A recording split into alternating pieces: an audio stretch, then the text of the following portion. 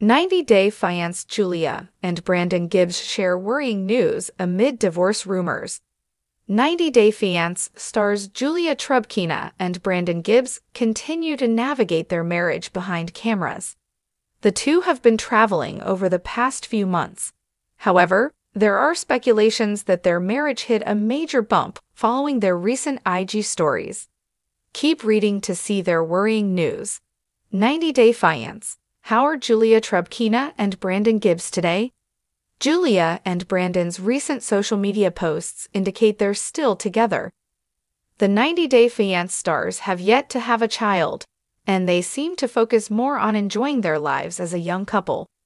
They tied the knot in April 2020. Since then, the two have gone through some of the hardest challenges in their marriage. It's clear that they were able to work things out and even move to a new house in 2022.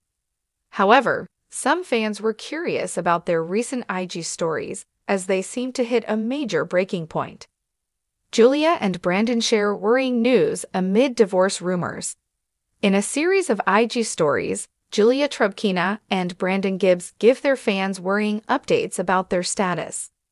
According to Julia, she had to fly back home due to urgent situations, adding that they have something to share.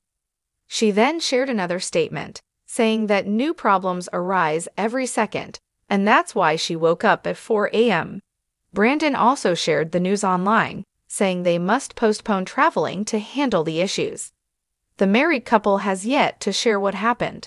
It sparked speculations that they may be dealing with marital problems again amid their divorce rumors.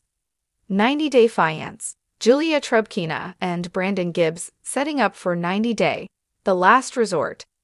Some fans also believe Julia and Brandon are now setting up their Instagram posts to make way for the upcoming season of 90-Day, the last resort.